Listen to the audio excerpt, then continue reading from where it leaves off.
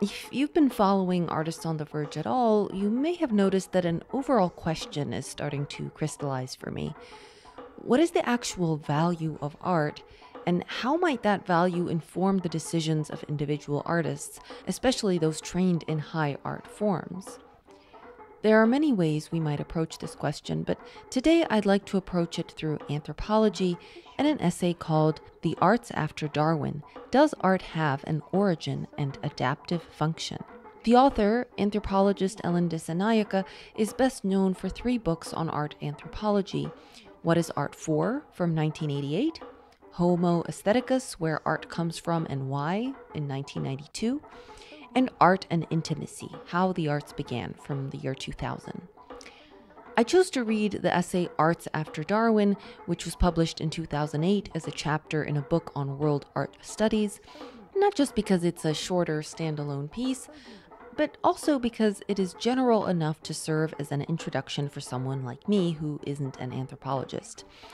It was also published after Dissanyake's 3 main books on art anthropology, so she had completed the bulk of her research into this subject by the time she wrote this. Not to mention that recency is very important when considering academic writing, especially when there's a scientific aspect to it.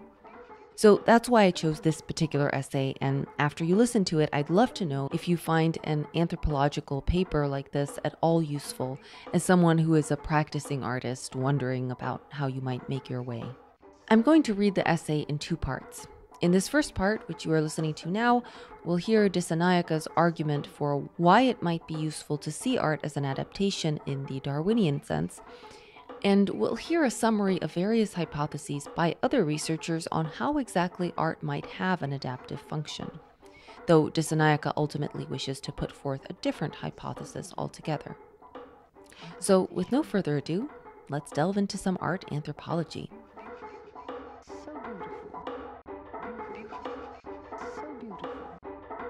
Okay, this is The Arts After Darwin: Does Art Have an Origin and Adaptive Function? By Ellen Dissanayake.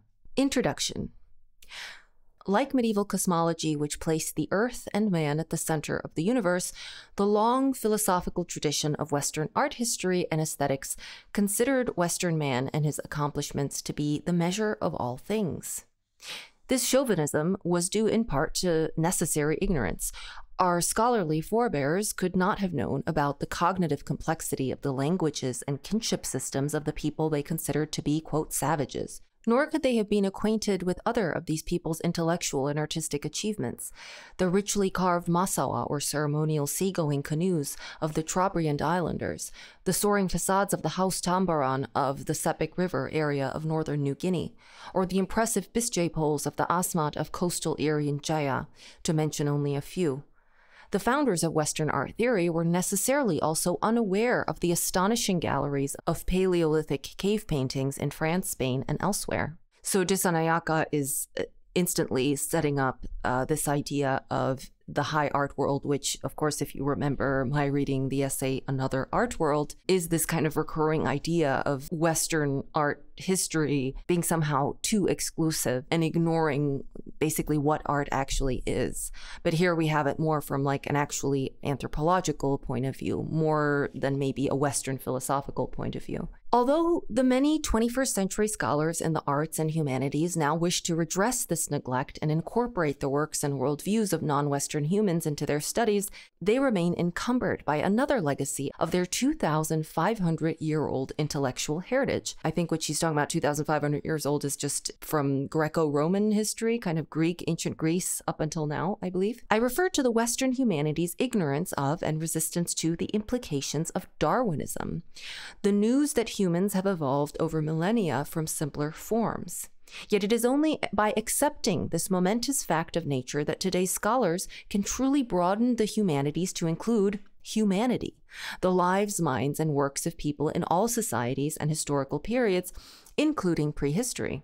Such broadening requires that one understand the human species' evolutionary history and its evolved psychology. In particular, the engagement with the arts is an integral and necessary, adaptive part of a common human nature. So here Dissanayake lays out her thesis, which is basically that art must be seen as an adaptive function, or not must be seen, but that she posits that it is an adaptive function, that it therefore can be kind of explained through a Darwinian point of view. And basically the whole essay is her arguing how that changes how we would think of art if we accept it as some kind of adaptive human function. To adopt a human nature, or quote, adaptionist point of view, accepting that human bodies, brains, and behavior, including making and experiencing the arts, evolved to enable individual survival and reproduction in ancestral environments, is a revolution in worldview for the humanities that can be likened to replacing a geocentric with a heliocentric perspective in cosmology.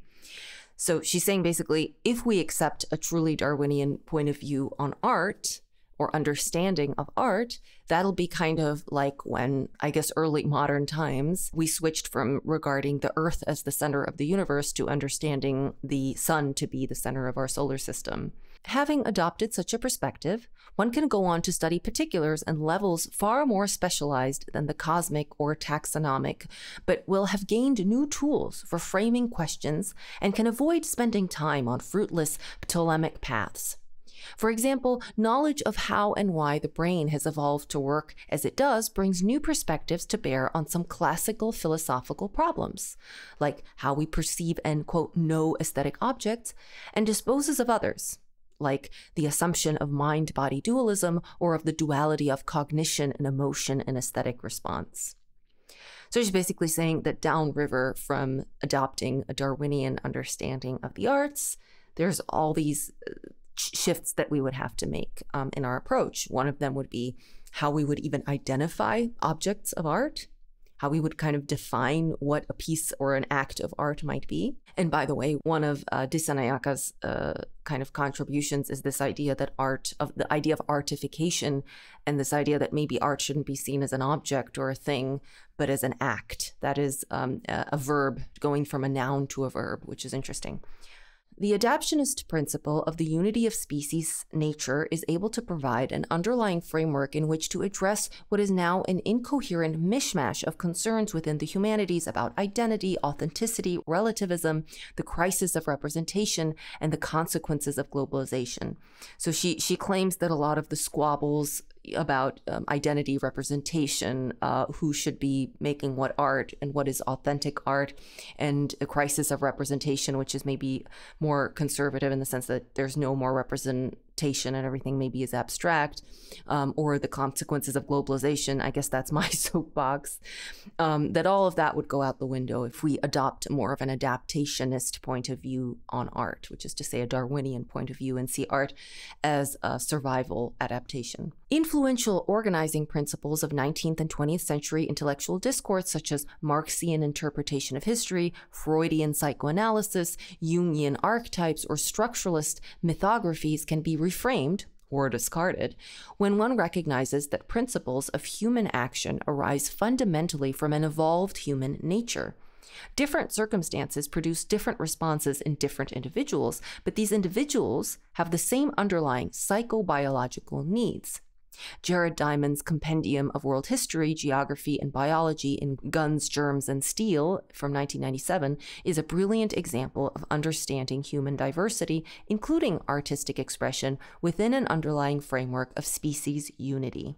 So she's basically just, that's how academic prose works. She's just kind of reframing and further supporting her thesis that we need to see art not as the work of a single tradition, because of course, when you go to a conservatory and when you go study high art, when we think of high art as people like Ellen herself that are part of the West, we tend to think of a certain artistic tradition at the expense of or exclusion of all other artistic traditions, of which there are many, many in the world. And she says it would be more useful if we simply saw art as a fundamental aspect of human nature, which has some kind of adaptive function and which addresses our fundamental psychological needs, rather than the product of a particular tradition against which all art should be measured, right? In this chapter, I shall briefly, 1, suggest that art is an adaptation. She has already done that, but I guess she'll further support that. 2,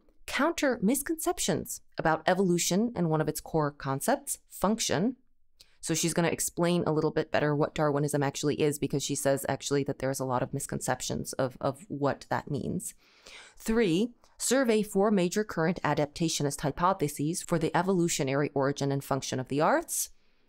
4, propose a common denominator of art and introduce the notion of making special, expand upon and defend this hypothesis. And 6, suggest implications of adopting a humanity-centered art history and aesthetics. So, subchapter 1, considering art as an adaptation. There are 2 major problems with considering art to be an evolved or adaptive component of human nature. The first problem is shared with all who hope to say anything useful about art. What is it that one is talking about? What is art? For now, let us simply include in this concept the activities that are commonly and loosely thought of as, quote, the arts: music, dance, literary language, visual ornamentation and representation, dramatic performance, and return to the question again in section 4. Basically, she's just saying we're going to talk about what art actually is later. For now, just imagine what you usually imagine under arts, and that's just, music, dance, literature, visual arts, and decoration, and then also drama. So basically how we see art normally today. The second problem is restricted to evolutionary psychologists, or adaptationists, who view all physical and psychological efforts as being directed towards the ultimate ends of survival and reproduction. What is art's adaptive function? The ability to make a weapon or a canoe presumably contributes to personal welfare and fitness, but careful decoration of these objects would seem to take time and effort that could be better used in more obviously beneficial activity. The arts, singing, dancing, drumming, complex performances, and the lavish ornamentation of bodies or surroundings are costly, highly energetic activities whose ultimate benefits are not immediately apparent. One eminent evolutionist has, in fact, forcefully declared that music, and by implication the other arts, is not an adaptation, but rather a byproduct of other adaptations. And that was Steven Pinker, apparently. Yet certain observations suggest that art, or the arts, might well be adaptive. A, the arts are observable cross-culturally in members of all known societies, regardless of their degree of economic or technological development. B, their traces are evident in our ancestral past, as we find from at least 100,000 years ago with the use of red ochre and subsequent material artifacts.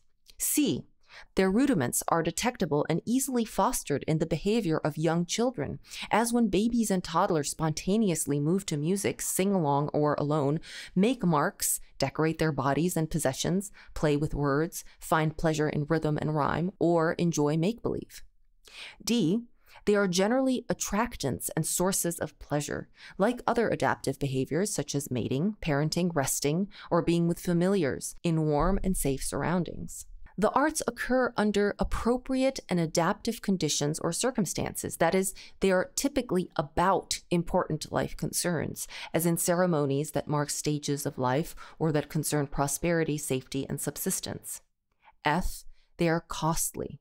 Large amounts of time, physical and psychological effort, thought, and material resources are devoted to the arts as to other biologically important activities such as sex, finding, preparing, and consuming food, socializing and gaining social acceptance, helping close kin, talking with friends, and acquiring useful information.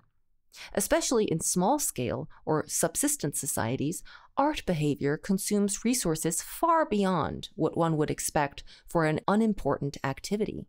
A trait, activity, or behavior meeting these requirements is a candidate for being considered adaptive. And she actually includes a footnote, and she says here, according to evolutionary psychologists Leda Cosmides and John Tooby, who published this in 1992, adaptations are characterized by economy, efficiency, complexity, precision, specialization, reliability, and effect. And Dissanayake argues that art meets these criteria, but that there's not time to kind of elaborate on that. So, subchapter 2, misconceptions about evolution and functionalism. Evolutionary theory is the central unifying concept in modern biology. For a century and a half, its claims have been tested by countless scientists who overwhelmingly accept its validity and fruitfulness. controversies within the field of evolution concern not the fact of evolution, but rather the mechanisms by which it happens. The theory of evolution has been essential to developments in modern medicine, epidemiology, agriculture, and pharmaceuticals on which our daily lives depend. Yet most people are both uninformed and skeptical about the very idea, particularly when it is applied to humans. Half of American adults, for example, deny evolution as a fact of nature. And for nearly a century in the United States, religious zealots have sought to restrict or even ban the teaching of evolution in the public schools. So this is not an experience I have had, but I guess, these are studies that she's citing about, at least in the US, there being this weird skepticism about evolution as applied, especially to humans. Now, and I think she addresses this in the next paragraph, but of course there's also people who, on the contrary, misuse this idea of competition and survival of the fittest to justify, selfishness, basically. Both extremes have been a problem, the denial of evolution, but then also the kind of misunderstanding and misuse of the idea of evolution, especially in the 20th century, has been pretty devastating, right? Unfortunately, serious misunderstandings about the claims of evolutionary theory are as widespread and pernicious in the academy as they are in popular culture, where the word Darwinian is synonymous with cutthroat competition. So she's addressing that here. Terms such as survival of the fittest, nature red in tooth and claw, genetic determinism, or selfish were not used by Darwin himself and poorly convey the complexity of the theory they are thought to encapsulate. It should not be necessary to remind readers that current evolutionary thinking about humans, unlike that of some 19th century proponents, is neither hierarchical, with white European males at the top, nor determinist. Individuals are not in a perpetual struggle of each against all. Sympathy, generosity, and cooperation are as much a part of human nature as are self-interest, xenophobia, and aggression. So she's addressing this issue that Darwinism, unfortunately, or this idea of evolution and this idea of the survival of the fittest and this kind of thing, which, by the way, she says up here, and that actually surprises me, that Darwin never used the term survival of the fittest. They have just been misused, especially in the 19th century and 20th century, basically to justify a genocide, to justify slavery, to justify restricting opportunity. There can be a kind of unease with this idea of evolution and Darwinism and adaptation because of this. But she's actually arguing that use of Darwinism is a misunderstanding. And she says that adaptation, that sympathy, generosity, and cooperation are in fact adaptations and part of our nature and part of what constitutes what supports our survival as much as self-interest.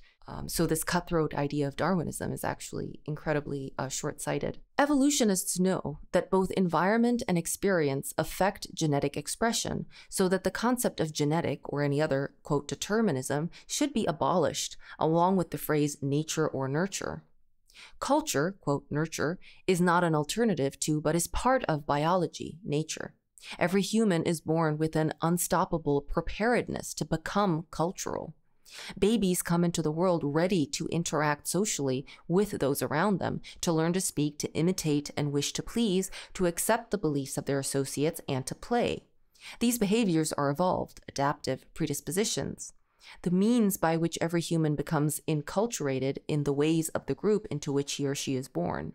So she also rejects this idea of nature versus nurture, that basically we're born already ready to take culture in. I guess the reason she's saying this is because this idea that if two people are from different cultures, that they are somehow fundamentally different is also kind of wrong, because in fact, both of them were born already adapted, already vessels for culture as such. So there are variants of culture, but they have these patterns to them, which have to do with how we are actually already structured with our biology, our DNA even. In contemporary anthropology, the concept of function has been discarded along with the explanatory modes of Durkheim, Milanovsky, and Radcliffe Brown, whose wide-ranging, quote, functionalist interpretation of society and culture have been replaced with the less ambitious and more focused and individualized studies. So here I feel like she's talking about like discourses within anthropology that I just don't know anything about because I'm not an anthropologist. So that would take a little bit more investigation on my part. As used by evolutionists today, however, functional explanations of human behavior bear little resemblance to anthropologists' assumptions about functionalism. They do not suggest, for example, that all parts of a society are interrelated or that individual behavior within a society performs some intrinsic function specific to that society. The concept of adaptive function need not be inflexible, hierarchical, or determinist, nor will it force individual instances of a functional, adaptive behavior, such as art, into a Procrustean bed of Western presumptions. Quite the contrary. The adaptionist idea is that behaviors are evolved predispositions that can be expressed in a variety of cultural and individual manifestations. So that's what I was saying earlier. She's trying to make a distinction between determinism, this idea that, you know, the way that, for example, white supremacists used Darwinism was to say there is some perfect form to the human, and there is a culture which expresses this perfect form. That, you know, that is one kind of what you would call a misinterpretation of Darwinism. And what she's saying is, no, we are all born ready to take in culture as humans. And culture is simply an extension of our human nature. And there's no culture which expresses human nature better than another culture. We are vessels for culture, and culture is simply a natural extension of our biology, which all human beings on this planet share, if that makes sense. Adaptationist thinking requires functional explanation, as when noting that anatomical features have functions. Hands are used for handling and making, and eyes for seeing. Similarly, behaviors such as smiling, laughing, playing, or speaking, and behavioral categories such as courtship, mating, parenting, aggression, or food sharing have an adaptive function, often several functions.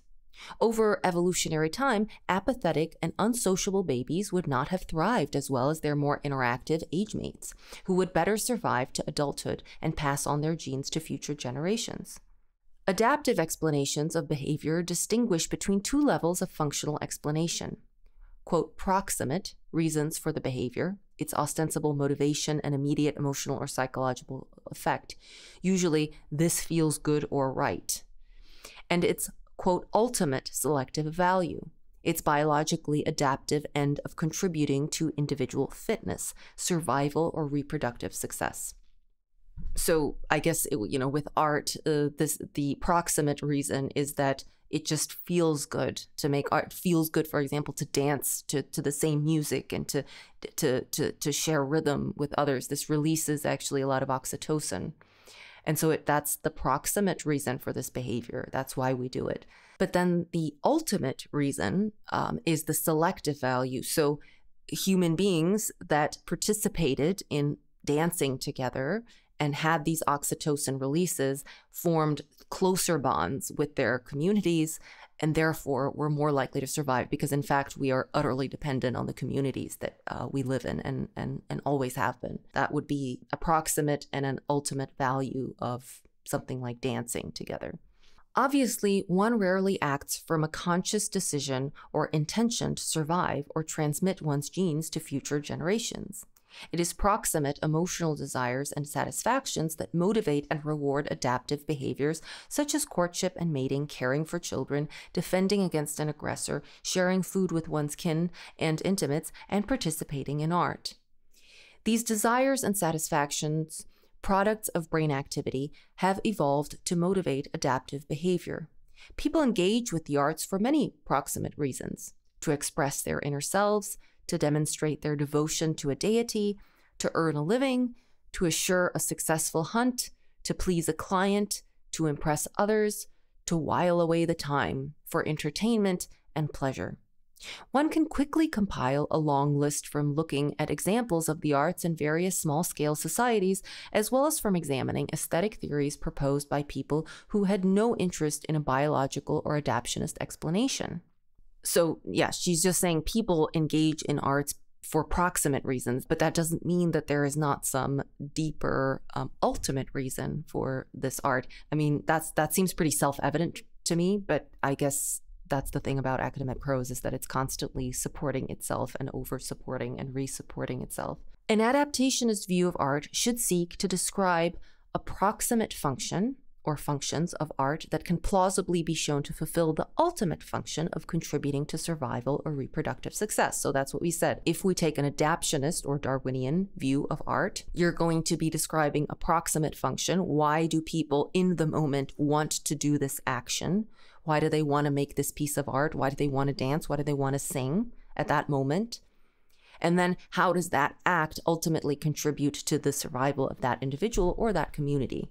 It is not necessarily that each instance of art contributes to these ends, exactly. So it's not that every time that someone is making a piece of art, it's like some point system, like a video game where you get points, survival points or something. It's more complicated than that, obviously.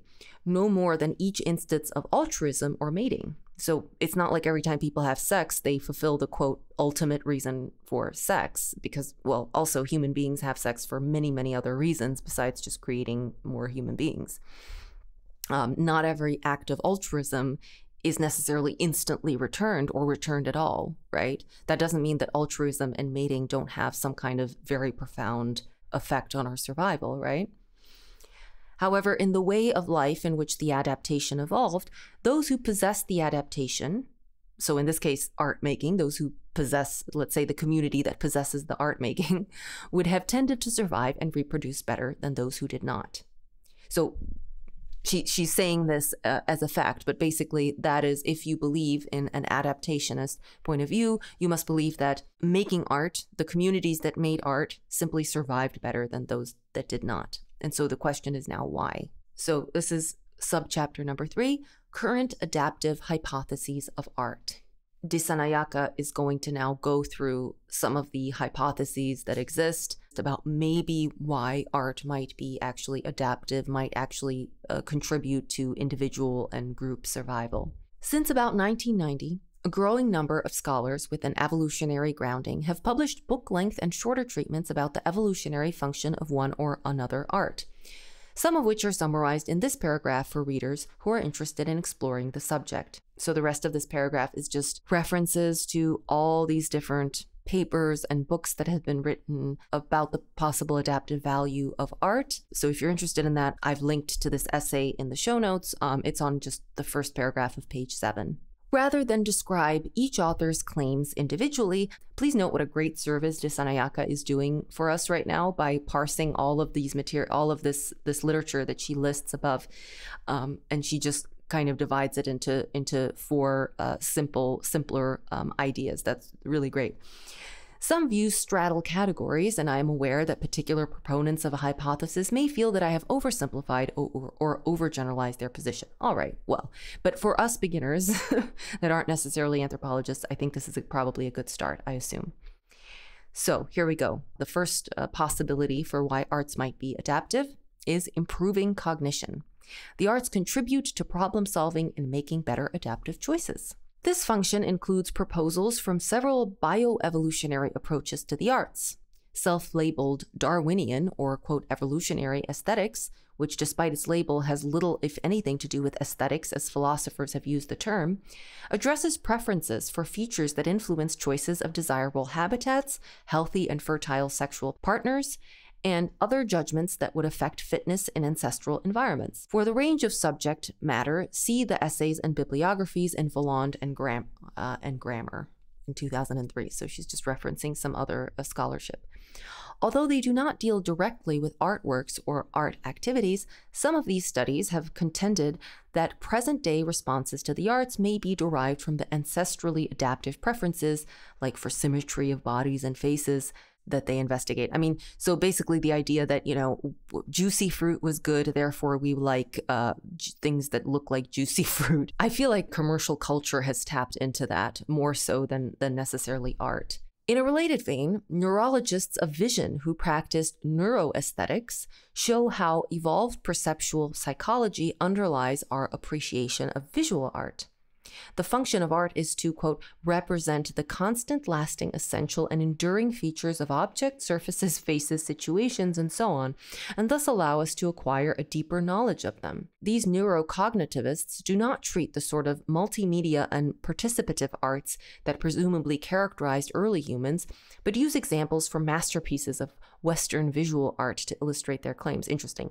So, I mean, she's saying this having said that she believes that we shouldn't focus only on Western art to understand art. So clearly, I would assume that she's not really on board with this particular hypothesis. The hypothesis that art is supposed to train us to understand objects and surfaces and faces and situations better. A third cognitivist approach addresses the human appetite for fictional stories, which on the face of it would seem to be maladaptive in a species that relies on the transmission of accurate information.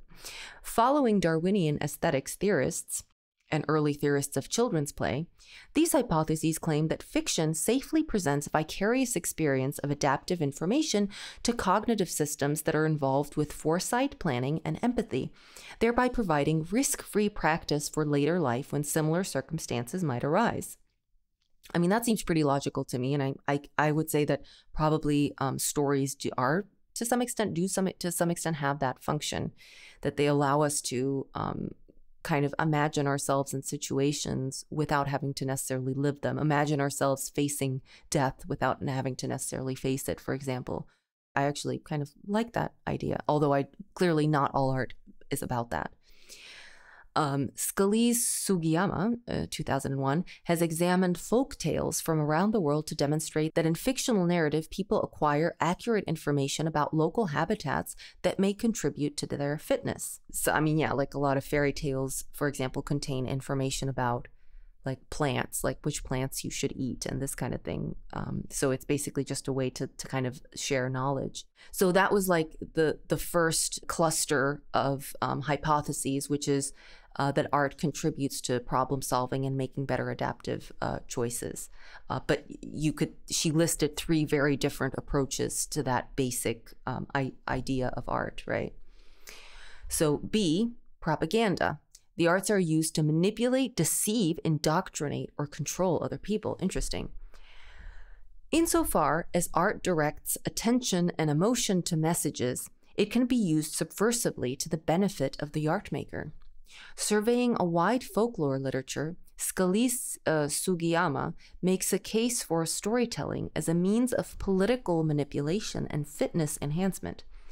Power, that's a name, in 1999 offers an unusual argument supported by studies of rituals described in sub-Saharan African ethnographies that visual art and dance originated when ancestral females, participating as a group, painted their bodies with red ochre in order to attract males, who assumed they were menstruating and hence fertile, receptive to courtship and eventual insemination, thereby gaining gifts of meat and valuable resource.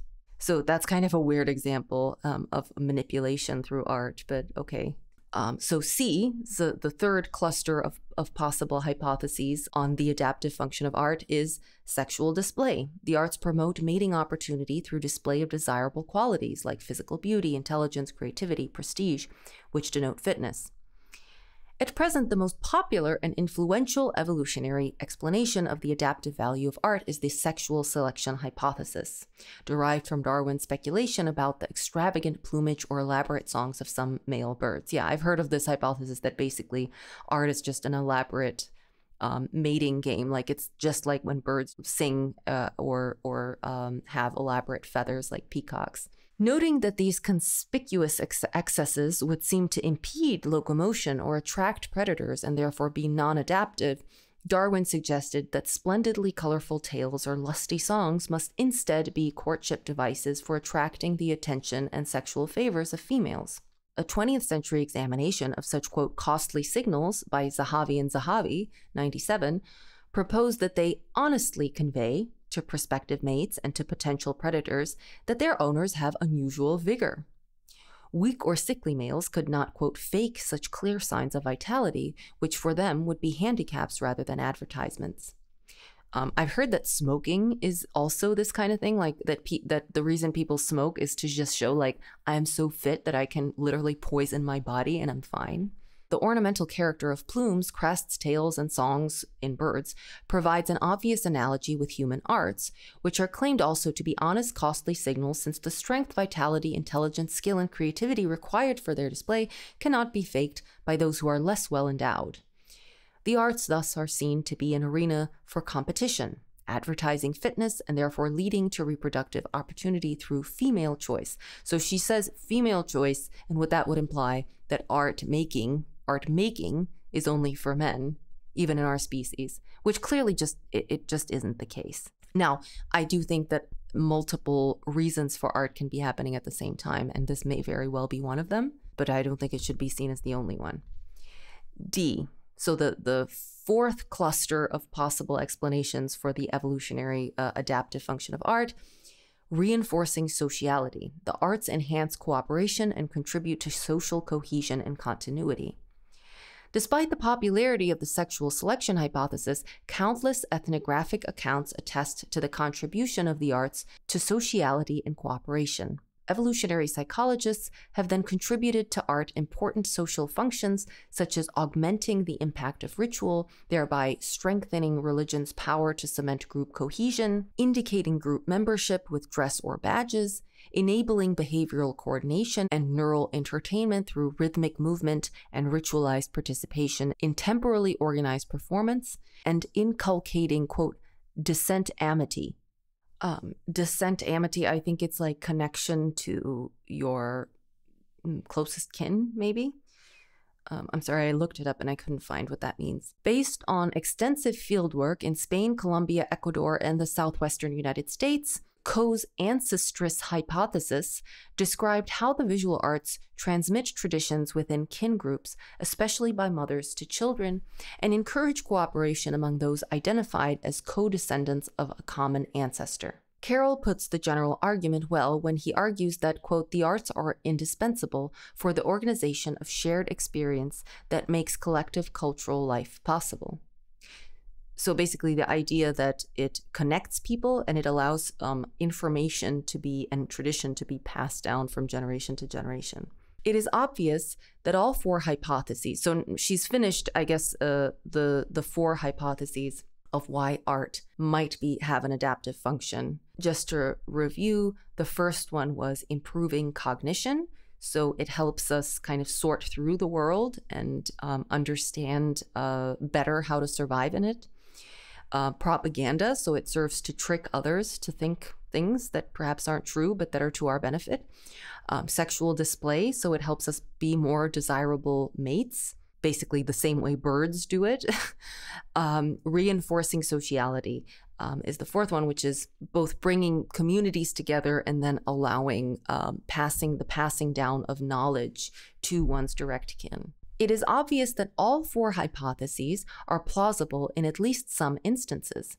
Everyone can think of examples that appear to perform these functions, and each function can be shown to contribute to survival or reproductive success.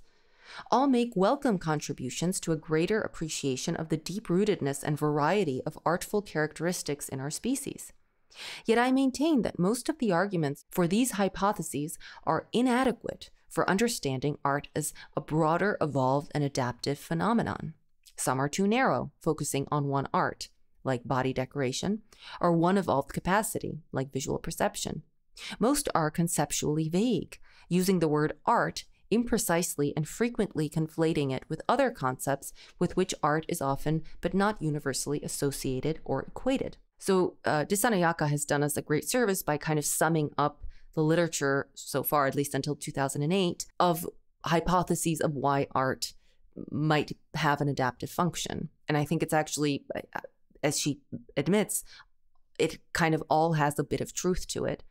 But she's saying that she feels like none of them are actually satisfying because they're either vague, they're either too specific about what they examine, or they're too vague about how they even identify what art is. For example, she says, in some of the cognitive explanations, art is treated as being synonymous with or equivalent to beauty, defined circularly as a pleasurable and thus adaptive sensory or cognitive preference. Or art is located in visual stimuli that excite perceptual response to color, line, and form. Yet in experiences of art, one responds to more than adaptive preferences, say for salubrious landscapes, and to more than single qualities such as color, shape, and line.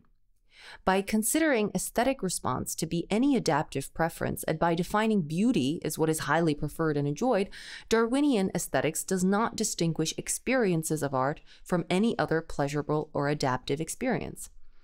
So she's kind of criticizing, I think, mostly some of the ideas in the first cluster of adaptive functions, the idea that it helps our cognition. So she's criticizing it because she says, well, if you're just saying that art is there to reinforce what we find beautiful because what we find beautiful is landscapes which are fertile or human beings who are fertile, if that's all, why would we need a separate field of art which makes those representations? Why couldn't we just aesthetically appreciate the landscape around us and human beings around us who are fertile? Why would we have to create art in order to represent those things, I guess? Similarly, Scalise Sugiyama's discussion of narrative are wide-ranging, useful, and well-supported. That was the last hypothesis in that cluster of hypotheses that said art was something that improved our cognition. The one that said fiction is a way for us to kind of live through hypothetical experiences and learn from them without actually having to be, for example, in danger or something like that. So similarly, Scalise Sugiyama's discussion of narrative are wide-ranging, useful, and well-supported, but the adaptive advantages, she notes, lie in the information content of any narrative, not in what about it might be art.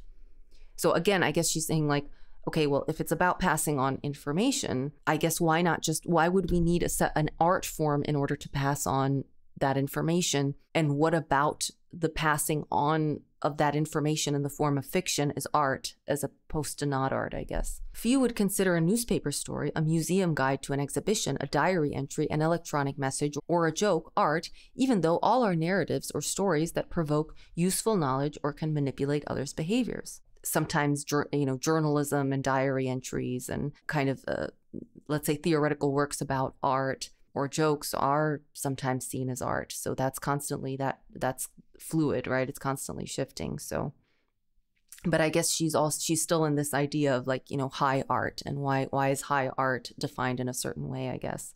Advocates of the sexual selection, now she's going to critique the sexual selection hypothesis. Advocates of the sexual selection hypothesis focus on art as being costly display of the artist's beauty, virtuosity, skill, and creativity. Yet these features too are not in themselves art, but broader entities that some but not all instances of art may have or use. So she's just saying, art as something like birdsong and bird feathers is, might apply to some art, but it doesn't apply to it universally. And she's saying, I want a universal explanation for art making. Conversely, they are also to be found outside the arts, as later examples will show.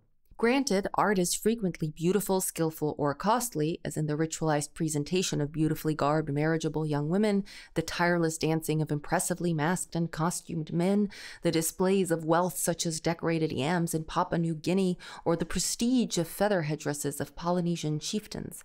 But so are other things. A colorful bird or a field of flowers, a perfectly executed gymnastic feat, an ingot of gold. What specifically makes artful instances of beauty, virtuosity, skill, and creativity different from the non-artful ones? That is, again, that's what I was saying earlier. What is the aesthetic appreciation of, for example, a sunset, which is not art because it's a naturally occurring thing? How do we kind of theoretically distinguish that from the representation of a sunset? Why are those two different? What is fundamentally different about those? Because something is fundamentally different about those.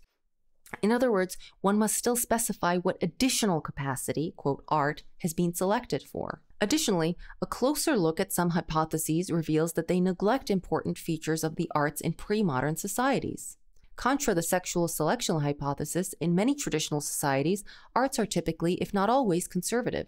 Originality and creativity, so important in Western arts, recently at least, are often discouraged. Traditional arts may not necessarily be even beautiful or skilled, as in Yupik paintings where stylized simple representation to accompany a story is valued over aesthetic effect. Often, several arts occur and are experienced concurrently, unlike modern society's arts, which typically reside in museums, concert halls, and books created, performed, and experienced by specialists who individually practice or appreciate these individual manifestations of painting, chamber music, or literature. In traditional societies, an entire group may make the art and join in its performance. As Chernoff says, the most fundamental aesthetic in Africa is that without participation, there is no meaning.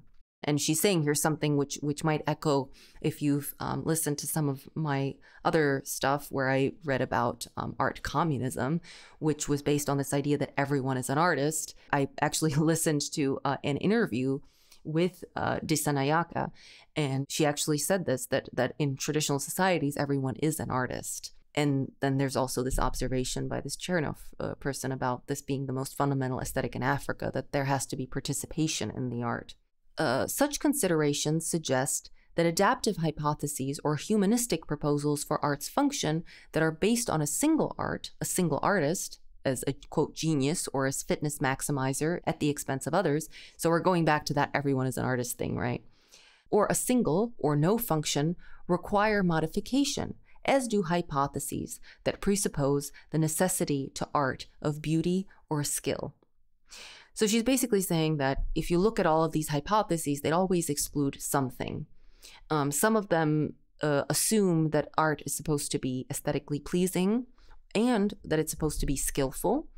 They assume that art is supposed to be made by a single artist and not participatory in nature, or they assume art to be a certain kind of activity and exclude activities which could go under art, which could exist under that umbrella, but because they don't look like Western art, usually, I think that's what she's saying, is that there's just this kind of Western bias about what goes under the art umbrella and how what goes under that umbrella is actually defined and what it's like. So even though this is kind of maybe a early place to stop, I'm going to stop here. And next time we're going to be hearing more about Dissanayake's own ideas of what art actually means, that she thinks is actually a unifying theory, as opposed to just these disparate theories, which all have some truth in them, which I think is why it's useful to hear about them, but which don't provide what Dissanayake would think of probably as like a unifying, truly satisfying theory of art, regardless of culture. I hope you enjoyed this first part of Ellen Dissanayake's essay on the adaptive function of art. Does any of this help you make sense of what you're doing as an artist or an aficionado of the arts? Let me know. And subscribe on YouTube or wherever you get your podcasts so I can let you know when I publish the second part of this essay. The best way to keep up with artists on The Verge is to sign up for the newsletter that comes out on the 13th of every month, linked in the description. Here's to being on The Verge. So beautiful.